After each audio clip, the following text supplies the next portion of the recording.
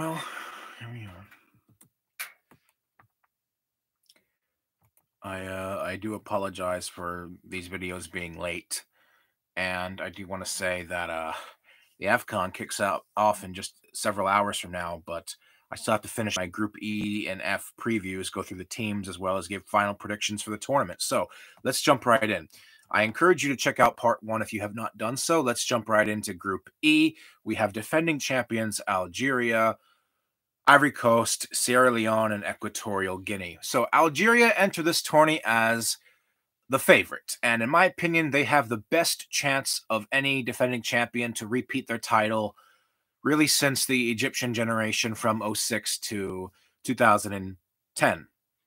They're still under their coach, Jamel Belmadi. Algeria's overall record in the AFCON is 2 wins in 1990 and 2019, 2 third-place finishes in 1984 and 1988, runners-up in 1980, 4th place in 1982. Now, Algeria are currently on a 34-game unbeaten run, and depending on if you count matches from the Arab Cup, they are even further than that. They're approaching 40. So heavy favorites, still 2.5 years removed from the last AFCON. Very likely the best team in Africa. Still, the squad speaks for itself. You look at the names that have been called up, familiar faces. Islam Slimani, Adam Unas, Yassin Brahimi, Sofiane Feghouli, Riyad Mahrez, the captain from Manchester City. Algeria is is OP levels of strong. I think in this group, they should top it. Although if they do, they will have a tough round of 16 clash likely against either Egypt or Nigeria on paper. But even if they finish second, they look primed for a somewhat difficult round of 16 game, possibly against Mali or their neighbors and another rival of theirs, Tunisia. So I think Algeria, you look at the way the bracket is set up, it's not the easiest path to repeating as champions, although I do got to say, if they go on to do it, it will be well and richly deserved. And they have the squad and the means to do it because this team, in my opinion, has only gotten better and better. It's an improved team from the 2019 side that won the AFCON. And, I think they're on course to making it back to the World Cup. And they could make a big splash there if they were to make it to Qatar. But let's not jump too far ahead right now. Look, the names on this squad speak for itself. Even ones I haven't mentioned yet. Ismail Benacer, who was named the best player of the tournament back in 2019. He won Best Player Award. You have other guys on this team that I haven't even mentioned yet. Rais Mboli, veteran goalkeeper. He's 35 years old. Goalkeeper of the tournament back in 2019. He's still with the squad. So, Rami Ben Saibani from Borussia Mönchengladbach. I mean, Yassin Brahimi, it just goes on, right? Yusuf Belaili, Baghdad Bounedjah. I mean, they should top this group. Now, one thing I will caution, though, is that I could see the Ivory Coast bringing a little bit of an upset here. In recent memory, whenever they face each other in AFCON, they've had stalemates against each other. You go back to, I believe, 2 years ago, they were the only team in the AFCON to actually get a result on Algeria. That ended up being a draw in the quarterfinals that resulted in a penalty shootout that Algeria squeezed through. And then you also had, I think they met each other in the group stages back in 2012. That game ended in a 2-2 draw. No, not 2012. It was I think 2015. I'm not sure. So Ivory Coast themselves, I'm going to get to them right now. They're also a very talented squad, but here's the problem with the Ivory Coast. You can't trust them because they don't really play that great as a unit. And this team is well past the golden generation of Didier Drogba and the Touré brothers back in the late 2000s, early 2010s. Funny enough, they actually won the AFCON after Drogba's retirement back in 2015. Ivory Coast have 2 AFCON titles, those coming in 1992 and in 2015.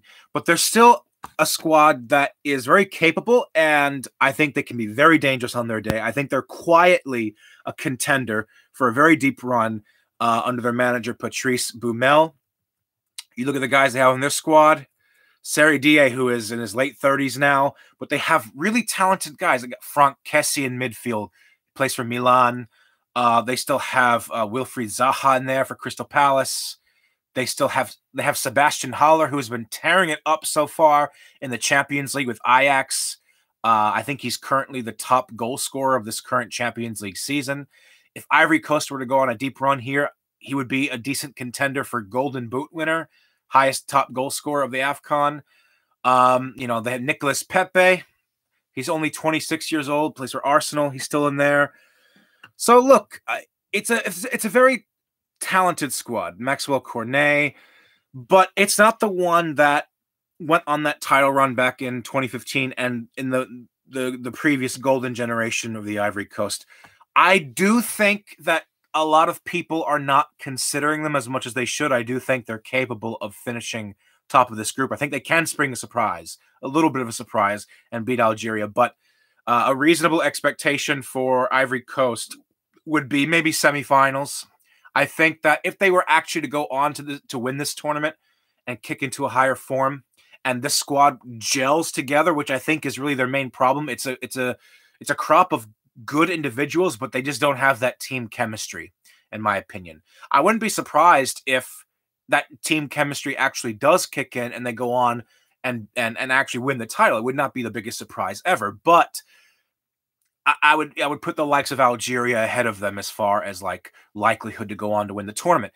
Reasonable expectation for Algeria, of course, is to repeat as champions. They enter this competition as the #1 favorite and still, in all likelihood, the best team in Africa. Moving on to, we have, who else is in this group?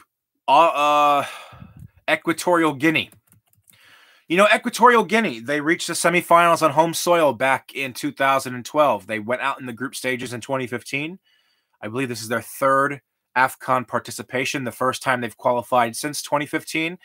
And I think that they are a plucky team. They are not a side that I would bill as a dark horse, but a team that I think can cause some damage and maybe play spoiler in this group to determining who eventually finishes top. We have to remember, they put in an upset victory over Tunisia in the last round of World Cup qualifiers.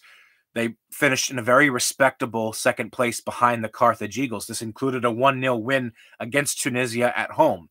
And they finished ahead of the likes of Zambia and Mauritania in their group. They have capable players. Some ones that stand out are Luis Enrique Nisue. He, I believe, scored their goal in the first round of African qualifiers that saw them get over the hump against Sudan. I'm sorry, that was Emilio Nisue. I confused them. The captain, Emilio Nisue. Other players on this squad that could make a case for them if they want to finish as one of the best third-place teams. They have a lot of guys that play in the lower divisions in Spain for clubs like Murcia, Hercules, Navalcamero. I never heard of Navalcamero, but on the whole, I think you would probably favor them to come ahead of Sierra Leone. But the question will be, can they do enough to survive and actually scrape something against Algeria and the Ivory Coast? Can they capitalize on an Ivorian team who has not really played that great as a unit? They've shown flashes here and there of being a cogent team, but can, for example, Equatorial Guinea beat Sierra Leone and maybe get a point against Ivory Coast? 4 points, you'd have to think most likely would be enough to come through this group. I'm not exactly sure if they will do it. I think they could do it, and they'll be on the cusp. And I think that Equatorial Guinea might also benefit from the fact that other groups are, well, their group is lopsided, but other groups are more well-rounded. And this could very well come down to that game against Sierra Leone. If they win there, they get 3 points. 3 points itself might be enough. So I think a reasonable expectation for Equatorial Guinea would be something like the round of 16, because you'd have to think they come through that. And according to the bracket, they could come up against the host nation, Cameroon. I would not favor them at all whatsoever. Or they could play against Nigeria or Egypt. Again, I would not favor them. So anything past the round of 16 would be an enormous success for them, but I would not put money on it. They could finish as possibly the fourth best third place team and just have enough to get through, or they could just miss out as well. Or they could finish bottom of the group for all I know. They could finish bottom if Sierra Leone springs in a surprise, which brings us to Sierra Leone. So let me pull this up here for Sierra Leone. 1 second.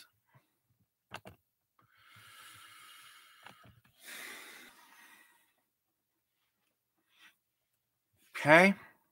All right. Okay. So, Sierra Leone, recent performances in AFCON. Let's see here. Africa Cup of Nations. The last time they have qualified for the AFCON was 1996. They've had only 2 appearances in the tournament overall, 94 and 96, both of which were group stage exits. So Sierra Leone has returned to the showpiece event in Africa for the first time in 26 years. Congratulations to Sierra Leone making it back. They beat Benin in qualifiers. They were the last entrant who actually made it to this tournament. They grabbed the 24th and final spot. They're under their leadership of Captain Omaro Bangura. I'm not very familiar with the team here. I do know a couple players that stand out. Kai Kamara, I've heard his name. 37 years old. He plays in Finland. I think the YouTube channel Michael Talks Fit Football, he could probably tell you more about Kai Kamara, more familiarity with the Finnish league than I have. Other names in this squad include Aji Kamara. He plies his trade in the Danish division. A lot of Kamaras on this squad. A lot of players here that I'm seeing that don't have club loyalties. They're currently unattached as players. I count 1, 2, 3, 4, at least 4 Kamaras. Maybe that's a common surname in Sierra Leone. I don't know. I think they're a side that people have to be careful for, because I think that people have to consider that, much like Comoros, making it to this tournament is the achievement, and anything from here is really a bonus. I wouldn't be surprised if they were able to beat a team like Benin, who were AFCON quarterfinalists in the last edition, and prevent them from qualifying. I wouldn't be surprised if they were to actually find themselves in the round of 16 if they were to get a victory over Equatorial Guinea. You'd have to think that match between Sierra Leone and Equatorial Guinea will be the decisive one for who finishes most likely third in this group and actually has a chance of coming through. But it could be a case where Algeria and Ivory Coast both run away with this group comfortably. Sierra Leone and Equatorial Guinea, they face off in a stalemate, which does none of them favors whatsoever, and they both finish joint bottom on 1 point each, and it really just comes down to goal differential for who finishes in that third position, but both would be out. You'd have to think that that clash between both of these teams is a mandatory 3 points for either one of them. So for Sierra Leone, look, it's a Comoros type situation. Not as majestic and great of a story of Comoros, because Comoros is a small African island nation, first ever time participating in an AFCON, but this is Sierra Leone's first time back in over a quarter of a century. So they're just happy to be here, I think. They will be competitive, and here's a fun fact. I found out that they have a little bit of a record here against the Ivory Coast. They've been known here and there to get results against the Ivory Coast, be a difficult team for the Ivorians to come up against. So that's why I think they're in here with a shot of possibly being the surprise of the tournament here. But I'm not going to lie to you and say I know a lot about Sierra Leone, because I don't. A reasonable expectation for them would be round of 16. I think that's the most likely limit. Now we get to our final group. Group F, which is a very similar group to what we had in 2019. Tunisia, Mali, Mauritania, and Gambia. Yeah, Gambia with a B. Tunisia, Mali, and Mauritania, all three were in the same group back in 2019. Mali finished top, Tunisia came in second, Mauritania came in third, but Mauritania did not have enough to advance. So similar to that, let's go through here. Now, Mali, I'm going to go through, what should I talk about first? I should talk about Mali first. So Mali, under manager Mohamed Magasuba, they enter this tournament looking to go at least one step further than they did in 2019, where they topped their group, but bowed out to the Ivory Coast in the round of 16. A little bit of a disappointing finish for them. Mali has never won the Africa Cup of Nations, but they have finished with 2 third-placed bronze medal finishes this decade, well, last decade, rather. Those came in 2012 and 2013. They beat Ghana on both occasions to actually finish in third place. This is okay. Mali is a team in West Africa that always teases the breakthrough, but they don't quite get there, both domestically and in the World Cup. For my money, along with Burkina Faso, Mali is the best West African country to have never qualified for a World Cup, something they will seek to rectify this March, being one of the 10 finalists into the playoffs for this cycle. Good luck to them, by the way. But Mali is a team that has been on a lot of people's radar as a potential dark horse to go on a very far run in this tournament. A lot of it will depend, again, on the bracket. I'm going to use the term bracketology a lot tonight. Bracketology, 2014 tournaments are very weird. But this is a team that, from a country that perpetually produces a lot of talent in West Africa, but they have not been able to elevate themselves to the achievements that the likes of Ivory Coast and Ghana and Nigeria and Cameroon have achieved. But it's not for lack of trying. I mean, just going through the list here, I mean, for guys who have been called up, you have Adama Traore, plays for Sheriff Tiraspol, the Moldovan club that famously made it to the Champions League group stage this season. Really, really talented guy. So you have Alou Dieng, he plays for Al Ahly, to give you a sense of domestic talent they have playing for one of the best clubs in Africa, Al Ahly being a club in Egypt. You know, they have a lot of really talented guys. Amadou Haidara, 23 years old, plays for RB Leipzig. A lot of guys coming through the French division. A couple players in the Prem as well. Yves Bissouma. I'm just going to go through the list here. Mohamed Kamara for RB Salzburg. So Hamadou Traore. Khalifa Koulibaly. So it's a team that is promising. It's a team that is promising. I have to wonder, though, because as we found out through Dominic Rich's stream previously, just earlier this evening, it doesn't look like they have sent a full strength squad. They're missing a couple of key defenders. I do wonder if this will cost them in that head-to-head against Tunisia, which on paper should be the decisive one in terms of determining who will top this group, because whoever tops this group is going to play the second place team from the adjacent group in Group E. And that team could be Algeria, it could be Ivory Coast. But funny enough, finishing second in this group, in my opinion, is actually better. And this is one of the weird quirks of 2014 tournaments, because second in Group F plays the second team from Group B, which is Senegal's group, which is not the strongest group. After Senegal, you have Guinea, Zimbabwe, and Malawi. That should be a tense battle for second, most likely. So if Mali were to come in second behind Tunisia, they would likely come up against Guinea, Zimbabwe, or Malawi, which is a much more preferable opponent than if they come up against Algeria and Ivory Coast. So this is one of those scenarios where, in the opposite of Egypt and Algeria's case, in the opposite of Egypt and Nigeria's case, where finishing first in Group D is paramount, this, in Group F, the team is better off finishing in second. Make of that what you will, the luck of the draw, the way that the format has been, carried out, so to speak. And I have a feeling that this time, Tunisia might actually finish top. I'll get to Tunisia in a moment. But I have a feeling this time Tunisia might finish top, which would come to the benefit of Mali, because I would favor them to come through against the second place team from Group B and get to the quarterfinals. I think if Mali doesn't go at least one step further this time than last time around, it's a failure. Quarters, semis would be a great finish for this team. Anything more than that would be absolutely phenomenal. I know there's a couple of YouTubers, at least one, who have them in the final. That would be a historic landmark achievement. New blood in the AFCON final. But that brings me to Tunisia. Now, Tunisia is, I think, a decent candidate to pick for a flop of the tournament. If you're going to pick a team that could potentially flop one of the big dogs, it might be Tunisia. It might be Tunisia. There's a lot of discontent among Tunisian fans with their manager, Monder Kabair. a lot of accusations of him misusing players.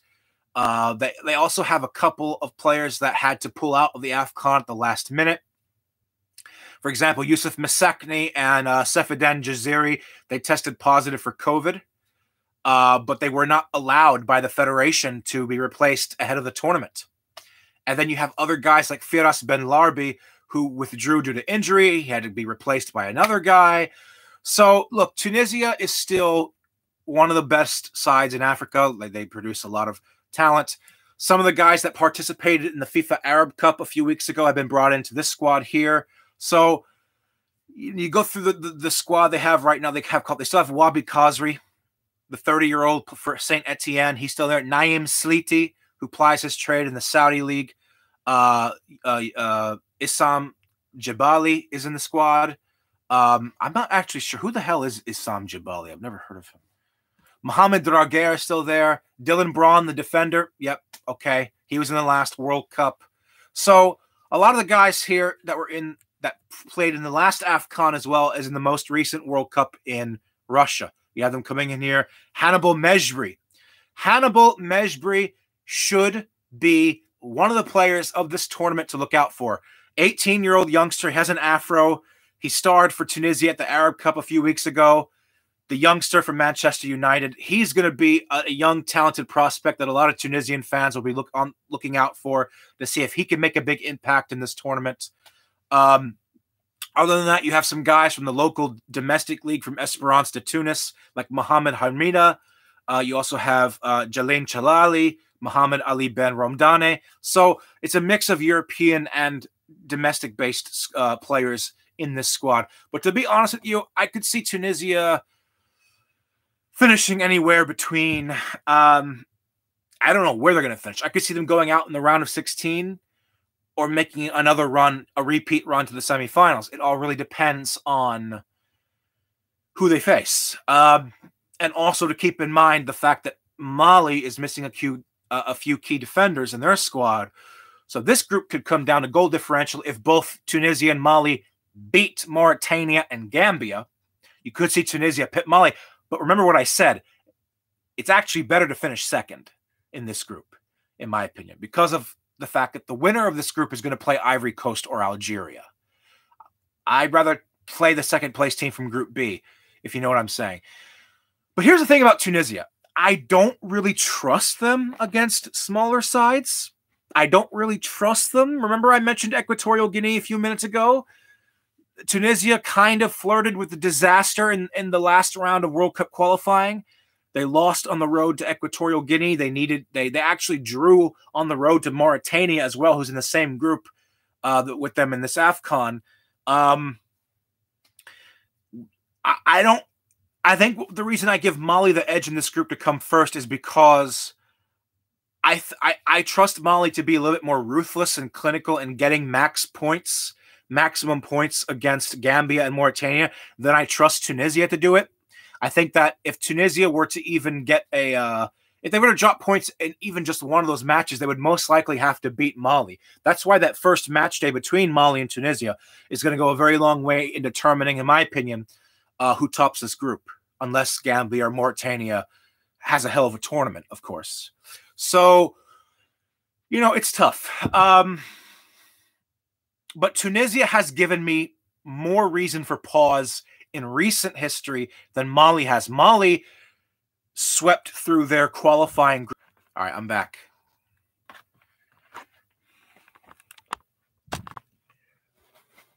All right, I'm back. I'm here. Sorry about that. Connection went out temporarily.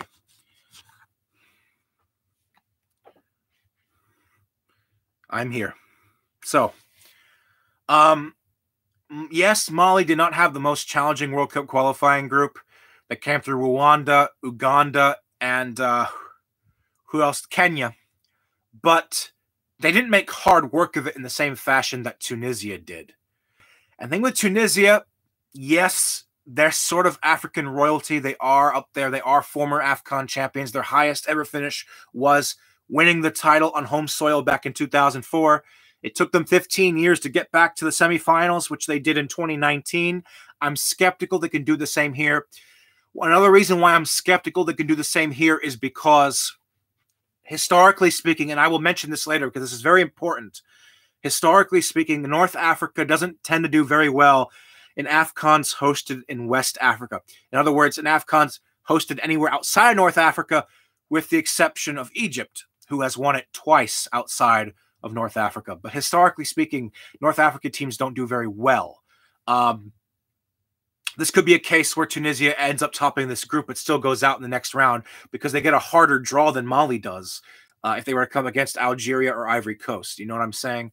So I don't like the look of Tunisia. I could easily see this being a case where Tunisia flops out, Monder Kabair is sacked and loses his job, and they have new management going into the playoffs in March, and there's a whole question over if the team is in disarray and all of that. Or I could be wrong about that. Moving on, we have Gambia. Let me move on here. Give me 1 second.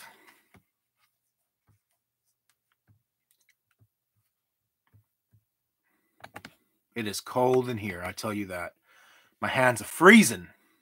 My hands are freezing. Let me pull up Gambia here. Just give me 1 moment. A lot of teams are impacted by COVID, though, Sammy. A lot of, even today, the news is coming in that teams are being hit with COVID and all that. And I imagine all throughout the AFCON as well, there'll be players who have to pull out, and it'll mess up a bunch of people's brackets, including my own. But it is what it is. We live in pandemic times. Gambia, I believe, is this their first ever AFCON? Surely not. Is this their first ever Africa Cup of Nations?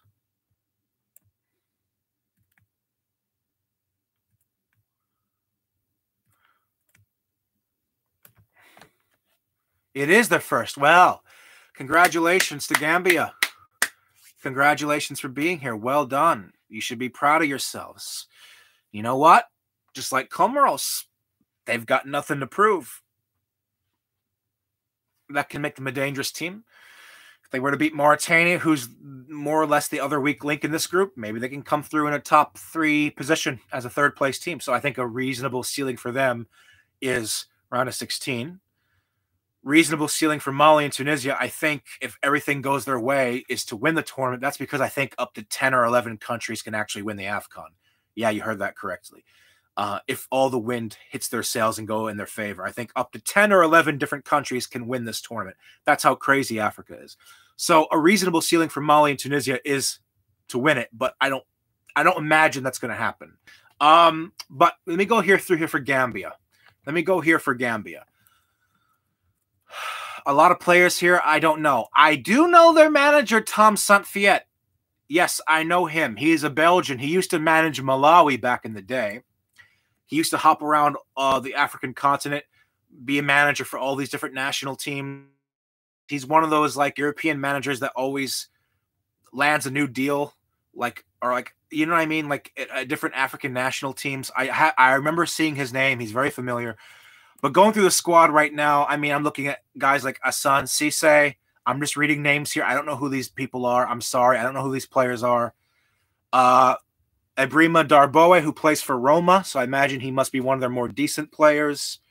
Mohamed Baramosi, Boubacar Tralawi. Let me see here. Yeah, I don't know these guys. I really don't know these guys. Suleiman Mera, he plays in the Belgian division for Ghent. Look, but here's the thing. Tunisia and Mali should finish in either order in the top 2 in this group. Would it be surprising if one of Mauritania or Gambia pips them for a top 2 spot? Not necessarily, but this could be a group that produces only 2 teams that come through the next round, into the next round, and 2 teams that are eliminated. So you could see a team like Gambia or Mauritania finish in 3rd position and then finish as one of the worst 3rd-place teams and not actually end up advancing.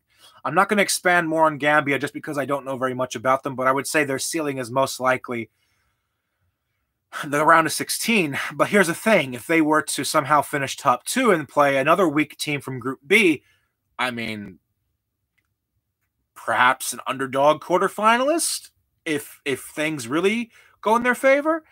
But that's all about I can say about Gambia for the time being. I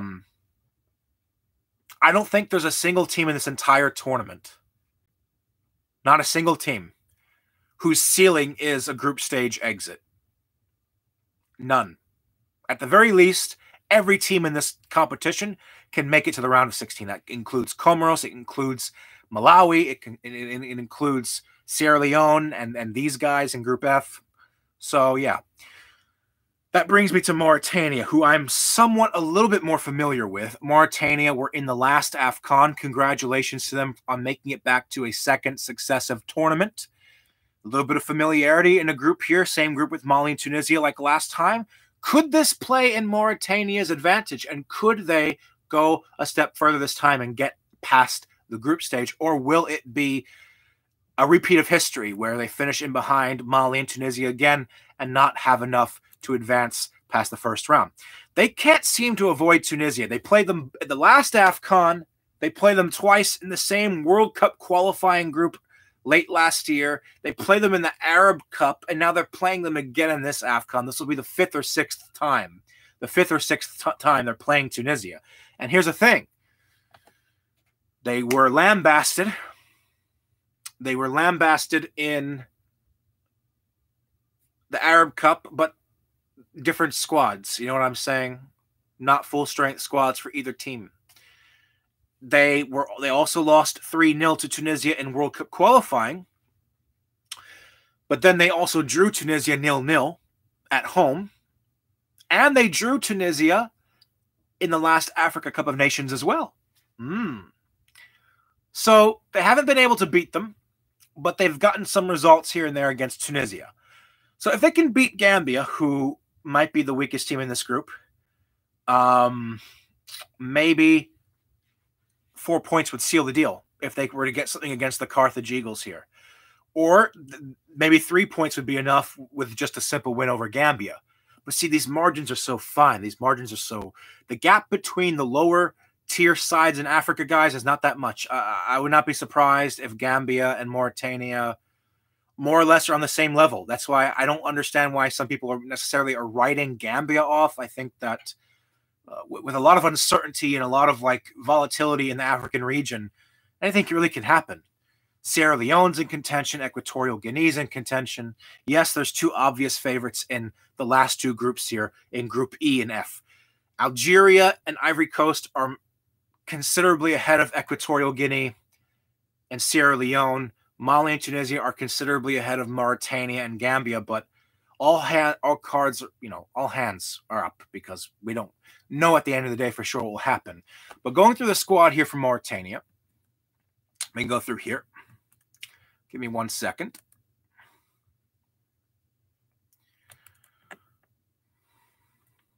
Okay. Wow, they have a player in India. That's interesting. Not a very star-studded squad. Their top goal scorer headed to this tournament is a gentleman by the name of Adama Ba, who has 6 goals for his country and 40 caps. He plies his trade in the Moroccan league for RS Berkane. Other goal scorers in this squad include Mohamed Deliyali, Kassa Kamara, another Kamara, but this time for Mauritania, Yacoub Sidi Etmane, some players from the Mauritanian division, like Hema Tanje and Mohamed Soid. Some players in the lower division of France, not surprising. This seems to be a trend for a lot of West African countries. Maybe is there a cultural connection between Mauritania and France? Does Mauritania speak French? I know they're Arab country and they speak Arabic, but they have ties to France. I did not know that. Gassama Fofana, he plays for Cluj in the Romanian division. A couple of guys in the Greek division and the Turkish division as well. Omar Kamara. But it looks here like the main goal scorer is Adama Ba. Adama Ba seems to be their main player here. Whereas if I scroll through with Gambia, they seem to have more reliable goal scorers than Mauritania. So I'm starting to think that maybe Gambia would be have be slightly favored here against Mauritania. I'm not quite sure, but again, it's who the hell knows, right? Who the hell knows at the end of the day. But yeah. So reasonable. Okay. Don't spam my thing with links to shady stuff. That Russian commenter in the section, don't do that.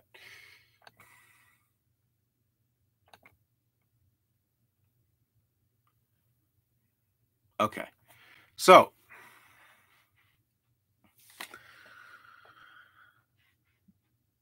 a reasonable ceiling for Mauritania, I think, is the round of 16. And then going out to one of the group winners, it'll be an improvement from their finish in 2019 at the end of the day. Now,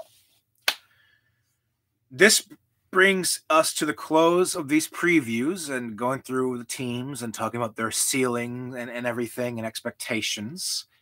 I do want to say a few closing thoughts before I give my predictions, as well as highlight some statistics that might point to the winner before I give my own personal choices for the winners, my predictions.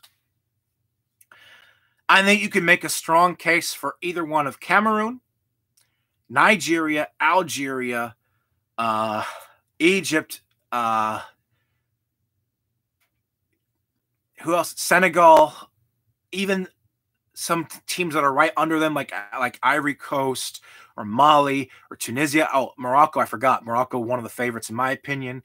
This is how hard this tournament is to predict. It's very difficult. It can come down to very fine margins, and it could be a case of matchups, who plays who, as well as a heavy dose of bracketology. Brackets, the bracket plays a heavy role in determining who can go where in this tournament. You also have dark horse teams like Burkina Faso. Maybe you can have Zimbabwe get out of the group for the first time ever. Not win it, but get out of the group for the first time ever.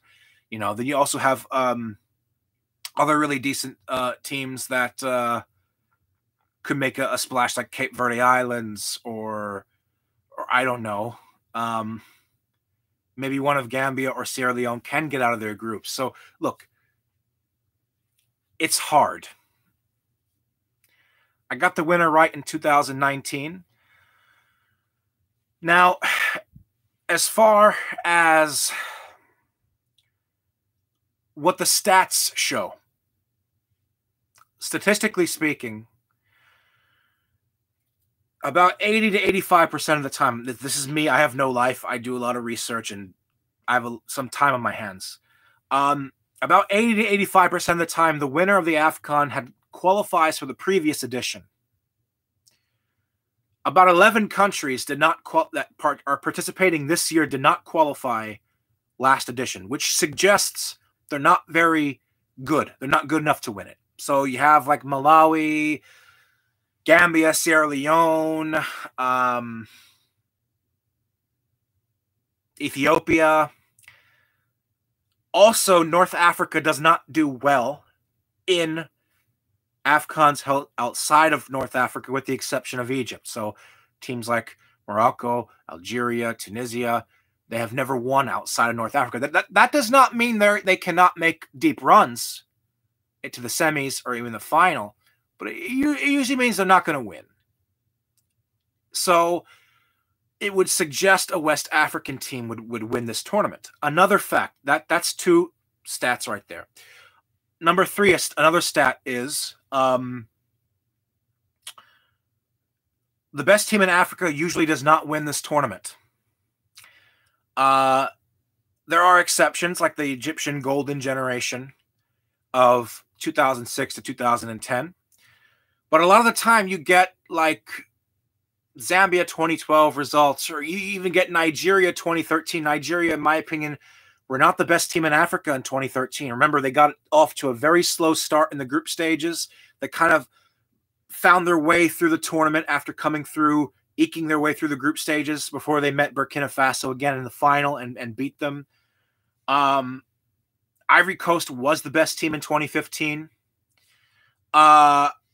And Cameroon was not the best team in 2017. People forget this Cameroon squad right now. I think a lot of analysts would agree with me. This Cameroon squad is better than the one in 2017 that flew under the radar and won that AFCON, because in 2017 they were missing quite a few number of players heading into that tournament under their manager Hugo Bruce. Were not among the favorites. They also had a very slow start to the competition. They grew into the tournament, and they went on to win the whole thing despite not being among the favorites in 2017. This was just 5 years ago. And in 2019, Algeria was not among the favorites.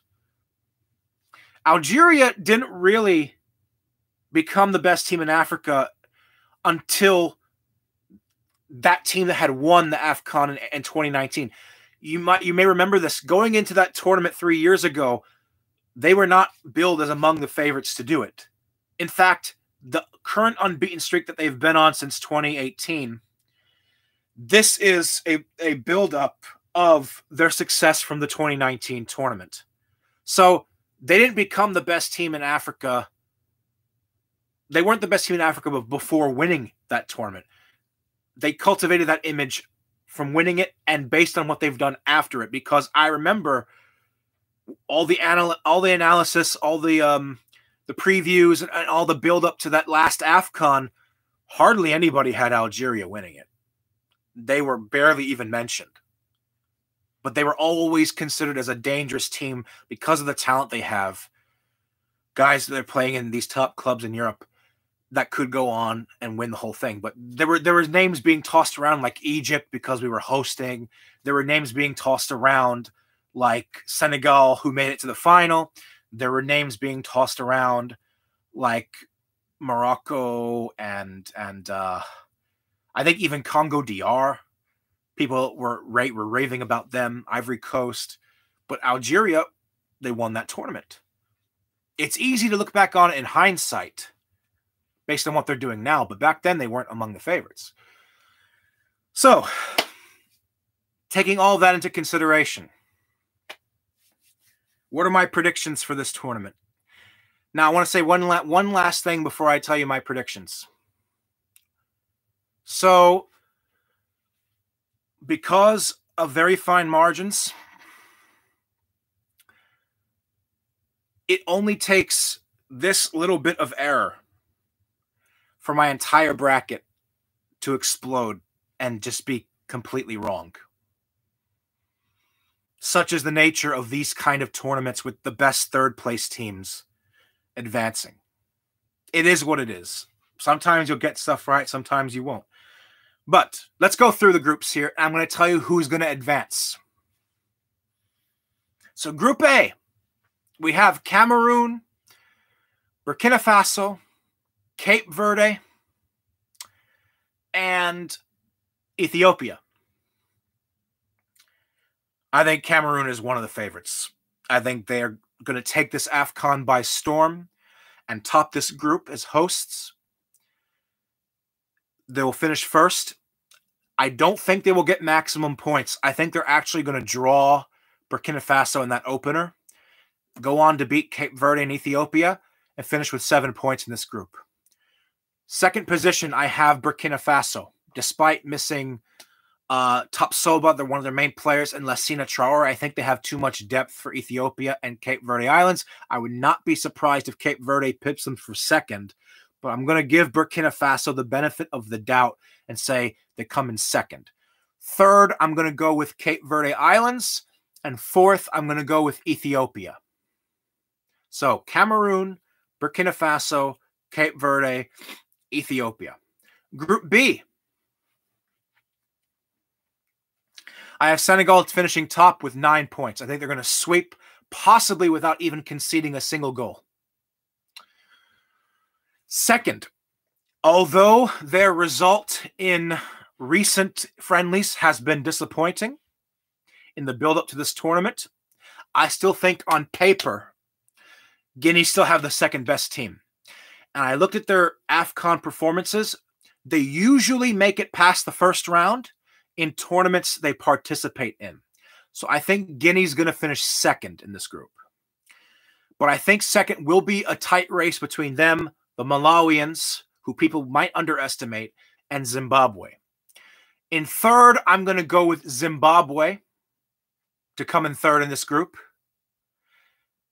And in last, I'm going to say Malawi, but I'm not convinced Malawi is going to be the whipping boys and finish with 0 points. I'm not convinced that's going to happen. I would not be surprised if the bottom 3 teams all beat each other, essentially. So I have Senegal, Guinea, Zimbabwe, and Malawi in last. Group C, I have Morocco finishing top with 9 points. I think they're going to go very far in this tournament. I think they're possibly one of the favorites that are being overlooked right now. Yes, I know they're missing Hakim, they're missing Ziyech, but I think other playmakers will step up. I look for guys like Ashraf Hakimi to possibly be a contender for one of the best players in this tournament. I have Morocco finishing top. Second, because of pedigree and experience, this is not the best Ghanaian generation, but I have Ghana finishing second. And I think Ghana will be slightly favored to beat the second place team from Group A and maybe do a little bit better than their round of 16 exit in 2019. I am keeping an eye on Ghana here to possibly be that team who follows the trend of being an unexpected winner. That's not a prediction. But if you're looking for unexpected winner, a team that finally breaks through and wins the AFCON after a long period of time, keep an eye on Ghana just because of their pedigree and their experience in this competition. But I have them finishing in second.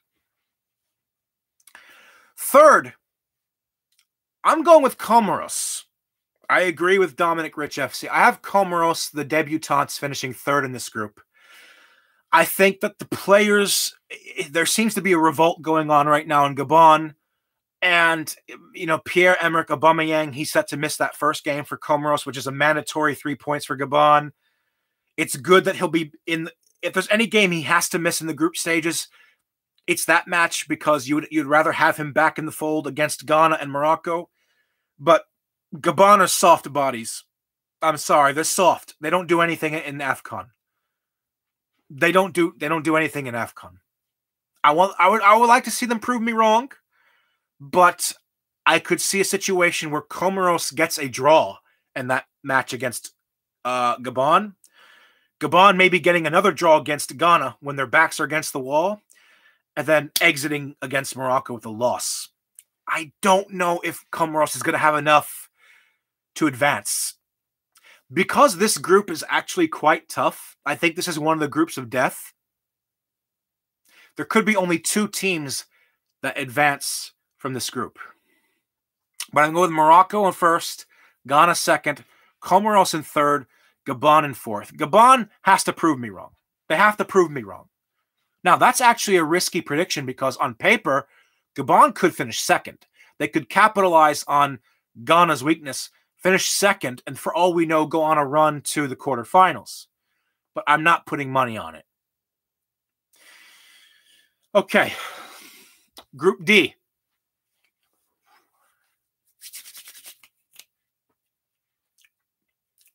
The winner of Group D has a pathway to the semifinals because the winner of Group D plays a third-place team in the next round and avoids another group winner until the semis. It is very crucial for Egypt and Nigeria to finish top of this group because the team that misses out will likely have to come up against Algeria in the next round, or even if it's not Algeria, still have a tough game against the Ivory Coast. Whereas, on the other foot, if you finish first, you could play against Gambia or Mauritania or Guinea-Bissau or Equatorial Guinea, whatever. Now, this is a West African AFCON, despite the fact, Egypt is the exception to the rule in among North African teams based on history, we tend to do very well in general in AFCONs. I'm a little worried from Nigeria's standpoint because they've had some notable exclusions from their squad. In fact, when I pull this up here, give me one moment. Give me one moment.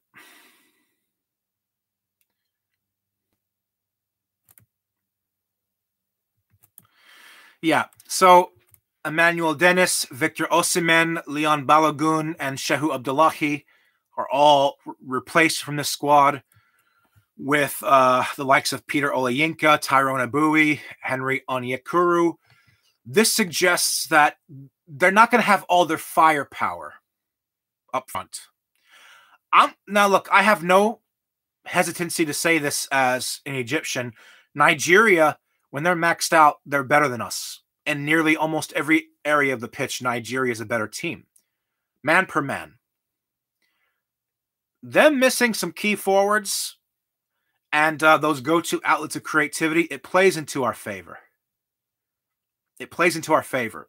And if this group comes down to goal difference, if we were to rack up the score against a Sudanese team that we're very familiar with, and then beat Guinea-Bissau, and we get a draw against Nigeria, and on 7 points each, it could come down to goal differential.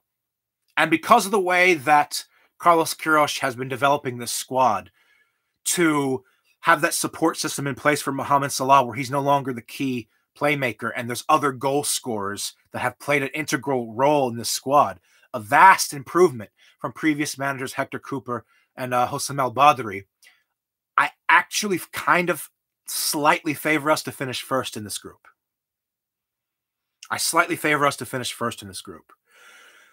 The key is to get something from that match against Nigeria. I think we have to get at least a draw. And if we were to get a draw, we have to outscore them in the other two games or hope that one of Guinea-Bissau or Sudan can do us a favor against Nigeria. Here's another thing about Nigeria, too. Nigeria can win this tournament. Nigeria can finish anywhere between the round of 16 and winning this competition because of the way the bracket is set up, also because of the talent on their team, excuse me. But one thing that concerns me about Nigeria is they left it late in their World Cup qualifying group against Cape Verde Islands and the Central African Republic. Remember, they lost at home to Minnows Central African Republic. They got only a draw at home against Cape Verde on the final match day that saw them advance to the final round. Now, I don't know Augustin Eguavoen. This will be his first match in charge of Nigeria. His very first match in charge will be that opener against Egypt. Maybe this will give a sort of revitalization for Nigeria that they needed because Gernot Rohr had really outstayed his welcome there for too long. The team was stagnating.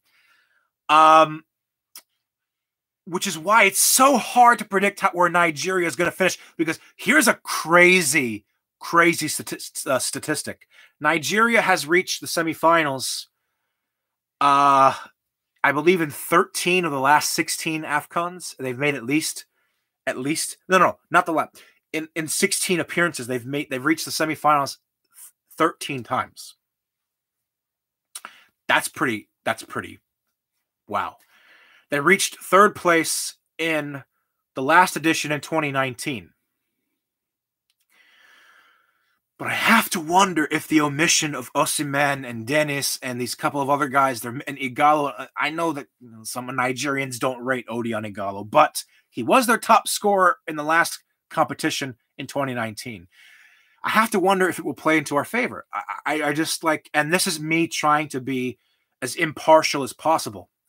The way that Carlos Queiroz has our team set up and the support Salah has, he's tearing it up for Liverpool this season.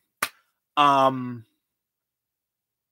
that translate over into the national team? I don't know. Not a very good performance in AFCON 2019.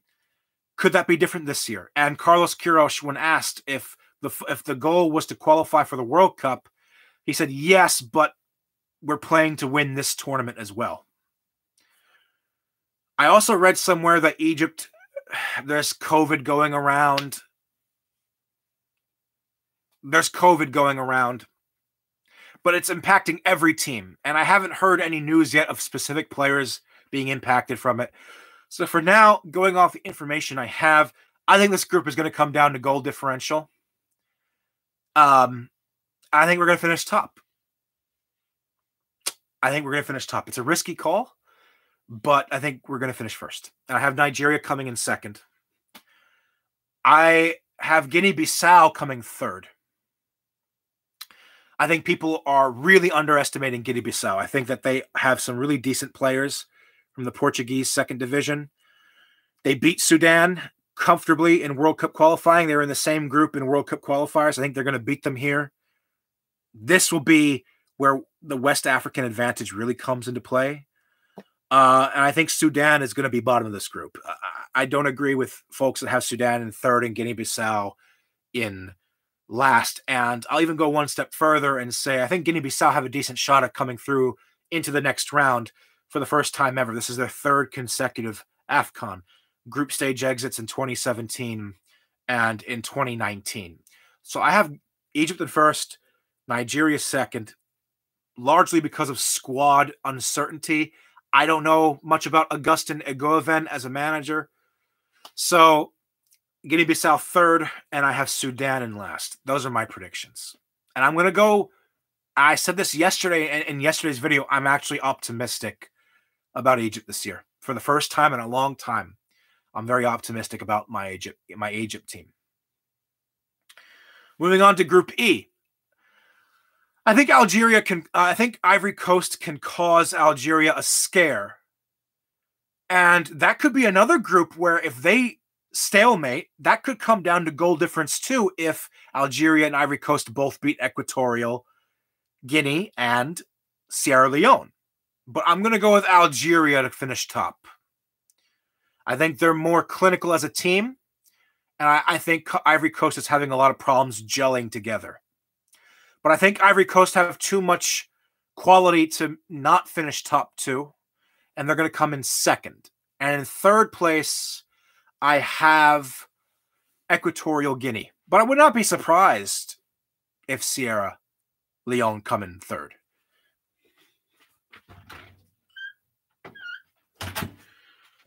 So I have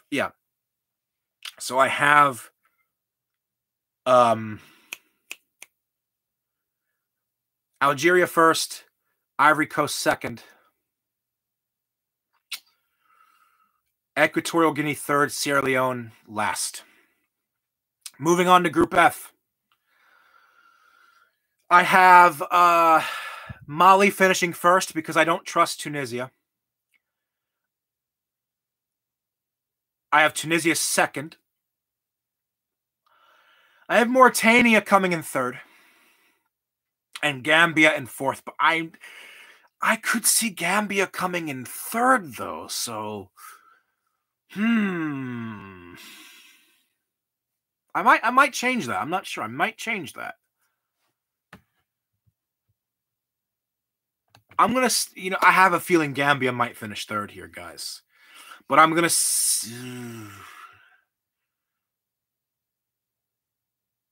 stick with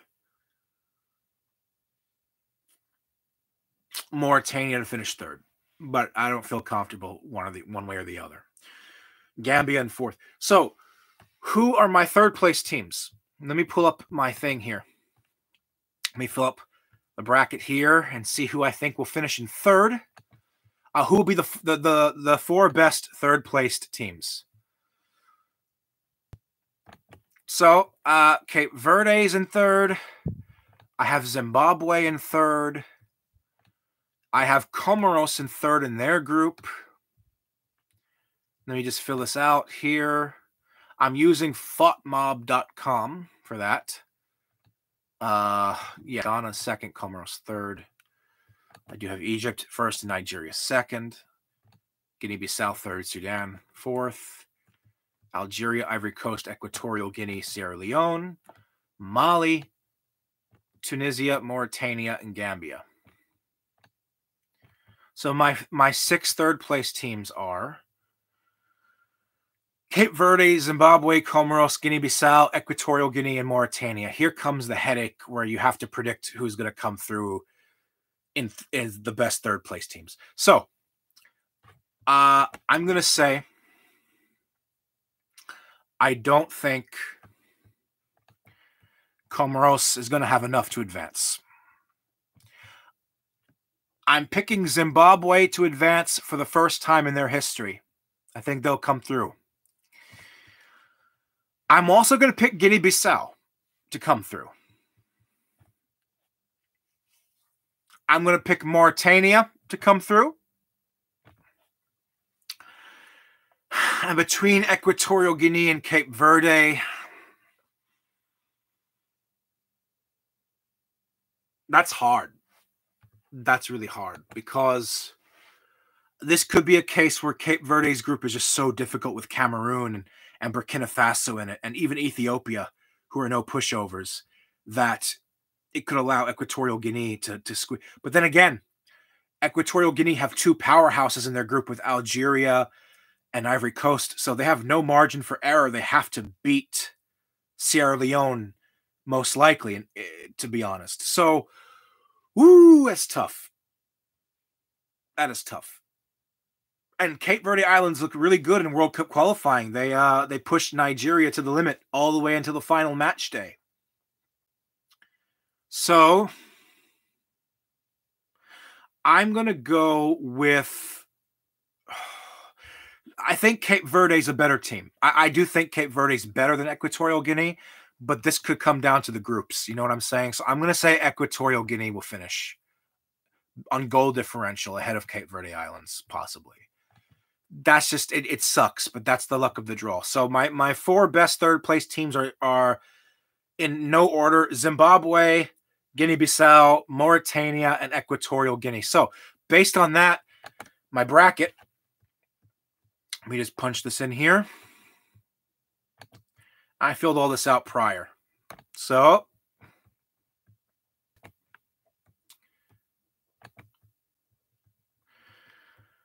my round of 16.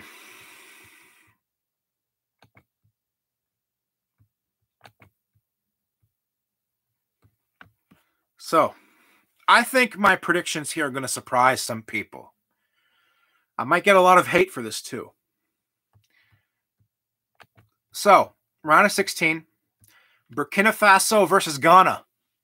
Tough one. I think Burkina Faso match up well with Ghana historically.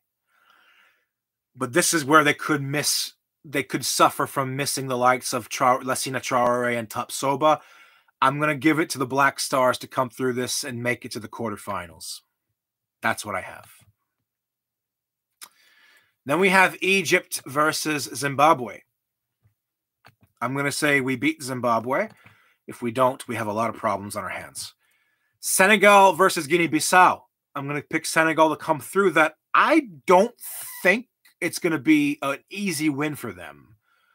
I think Guinea-Bissau is a team that is on the up. And I think that in the next few years, we could see a lot of their Portuguese-based players shine for them. But I think Senegal will come through Guinea-Bissau. Then we have a rematch between Mali and Ivory Coast, who met each other in the round of 16 back in 2019. Ivory Coast got the best of Mali. This time, I'm picking Mali to beat the Ivory Coast. Mali to beat the Ivory Coast. So far, I have Ghana, Egypt, Senegal, and Mali coming through. Guess what? I got an upset here for you. Guinea is going to beat Tunisia. I think the second place team from Group B, whether it's Guinea or Zimbabwe, will make the quarterfinals. I don't trust Tunisia. I think they're going to have a stinker of a tournament, and Guinea is going to surprise them. Or if it's any team from Group B, whether it's Zimbabwe, but in Sami Kiani's case, he went with Zimbabwe. I'm going with Guinea. I think Guinea's going to make the quarterfinals. I think Tunisia is going to go out this early. That's a prediction right there. Yes, it is. Then we have 1 second. Wait, hold on a second. Why did they fill this out incorrectly? Okay. Okay. One simple error. One simple error here. Egypt would actually play Mauritania. So we'll beat Mauritania. That was the only mistake. So Egypt would play Mauritania, not Zimbabwe. I think we beat Mauritania. Ghana beats Burkina Faso. Senegal beats Guinea-Bissau. Mali beat Ivory Coast. Guinea upsets Tunisia. Here we go. Okay. Now we're updated. So Cameroon plays against Equatorial Guinea. Cameroon win that match, possibly in a blowout. Morocco versus Zimbabwe. Morocco will win that match. Morocco will go far in this competition. Here's a tough one. Here's a very tough one. And this could be us. We could be in this position if we don't top our group ahead of Nigeria. Nigeria versus Algeria. Ooh, boy. What do we think about this one? Nigeria versus Algeria. Wow, wow, wow, wow, wow, wow. Wow, wow, wow, wow, wow, wow. Come to think of it, Algeria eliminated Nigeria in the semifinals last time around, right? In 2019. Nigeria sometimes can play to their best ability when their backs are against the wall. And this is a West African AFCON after all.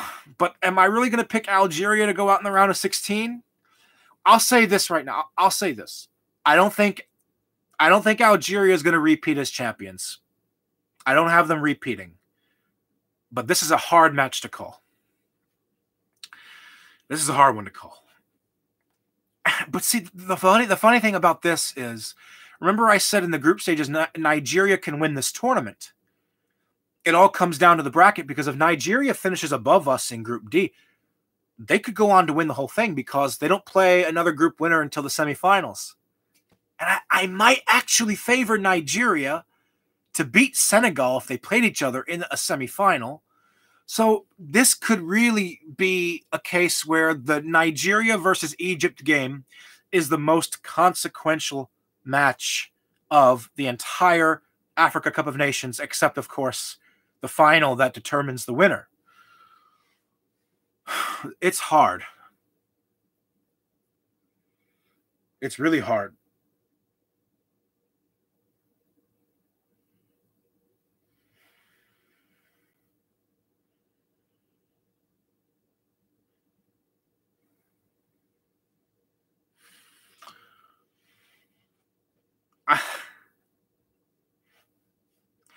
I get a feeling Nigeria can shithouse that, can come through it. But it's am I really going to pick Algeria to go out in the round of 16? Football is funny sometimes. I hope no Nigerian that watches this takes any offense if I were to pick Algeria in this circumstance. But this is a hard one. I'm not sure who I'm going to go with here in this situation. Look, it's the bracket. Nigeria is one of the best teams in Africa, but look, it's the bracket, man. It's nothing personal. It's the bracket. I got to go with Algeria here. I don't know if Algeria is going to go out in the round of 16. I'm not bold enough to make that call. I think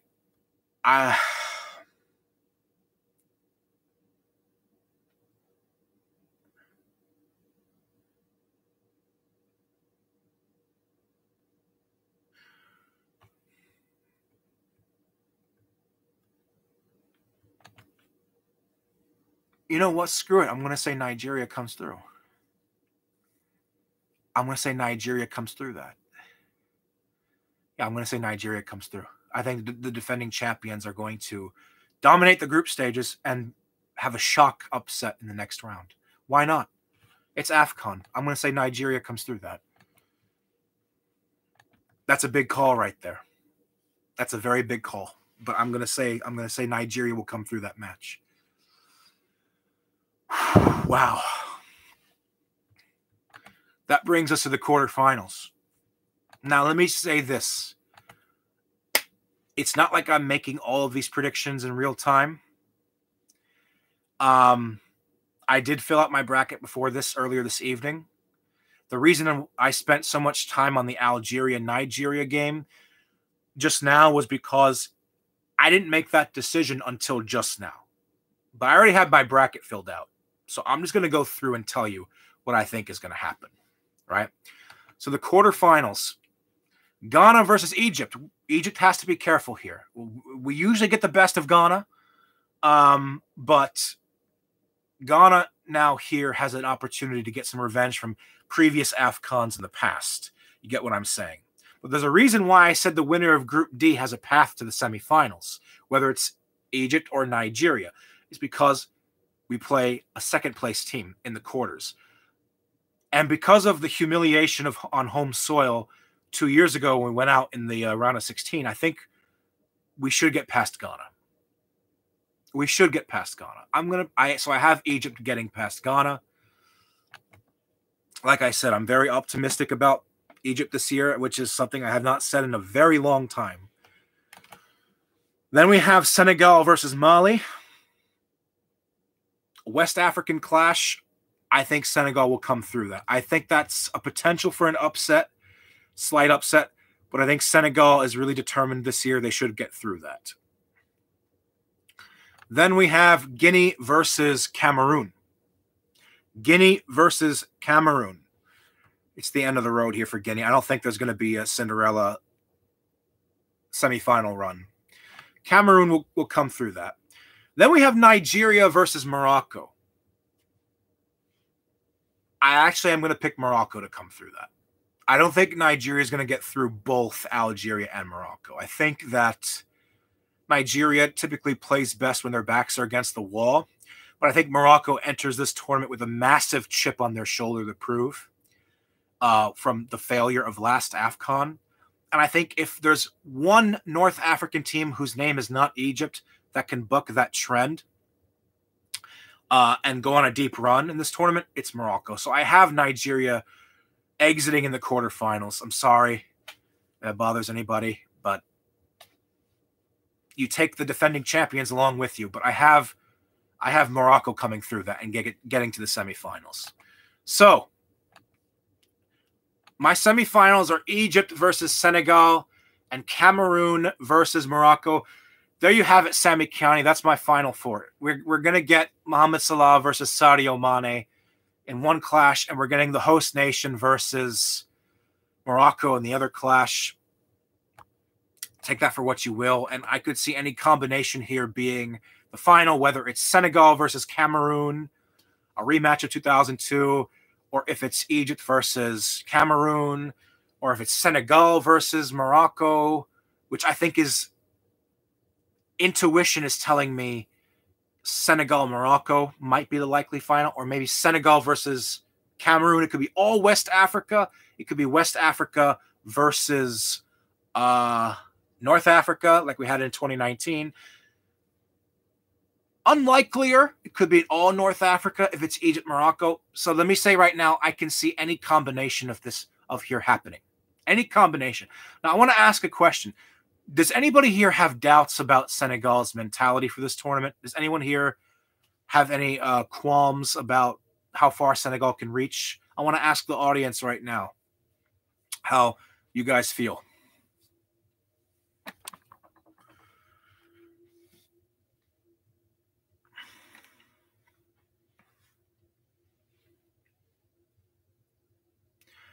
Sammy says no doubts. I think you might be the only one in this comment section that is actually commenting on the live chat. Sami Kiani says they will deliver. every gut instinct is telling me this is going to be a Senegal versus Cameroon or Morocco final. If I'm being very honest, a gut, if I'm speaking with mind, but I could see any combination happen. And it's hard. I don't know. It's very difficult to call. It's very difficult to call. Especially between Cameroon and Morocco as well. So you know what I'm saying? Cameroon, who are really flying under the radar, and I think could make it 2 out of 3 AFCONs in 2 out of 3 AFCON victories. This one would be their first time on home soil, their 6th title overall, their 6th trophy overall, but first one on home soil. And if they get to that final, I don't know if they can be stopped. If they were to get to that final, regardless if they come up against Senegal or if they come against Egypt. You know what I'm saying? So it is difficult. It is very difficult.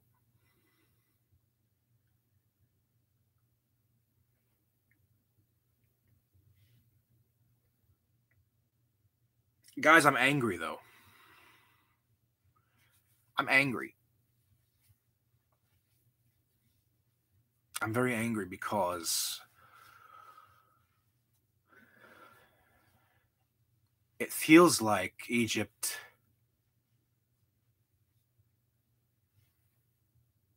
should go on a deep run in this tournament. If they make it to the semifinals, that's a deep run. It's a good run. And I am optimistic, but I think Senegal has a lot of quality on their squad. One thing I question about Senegal is, will they finally break through? Will they finally break through and win their first ever Africa Cup of Nations? I think they might just do it. But I have a question, not of their quality, I have a question of their mentality coming up against a team with Egypt that's been here and done that. But then again, we've had our AFCON pedigree snapped with that early exit in 2019. So I think on paper, Senegal is favorites, of course. And then I think between Cameroon and Morocco, with Cameroon playing at home, it's shaping up to be a West African final. And the most common matchup that folks seem to have is a Senegal versus Algeria rematch from 2019. I think it could just as easily possibly be a 2017 rematch between Cameroon and Egypt. So there's all different combinations here. There's all different combinations here.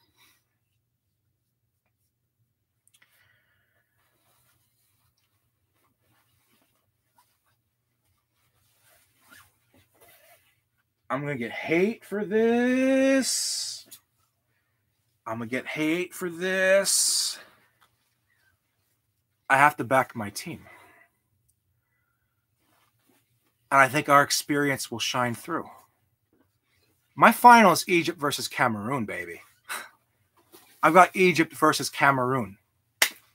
That's what I'm going to say. And for the first time in my life,